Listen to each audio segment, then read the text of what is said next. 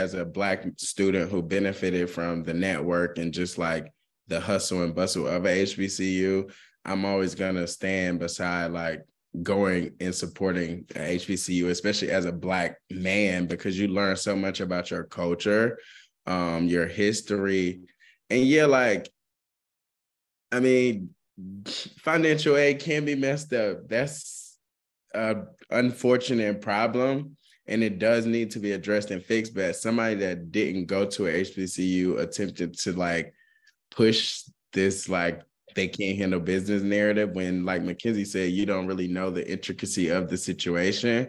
I don't think you should be. Yeah, because I think like this entire thing has made me think a lot of different things. Where I think one to that point where someone will be like, "Oh, well, the financial aid this or the financial aid that." It's like, yes, that's true, but point me to any school, HBCU, PWI, minority serving institution that's 110% perfect.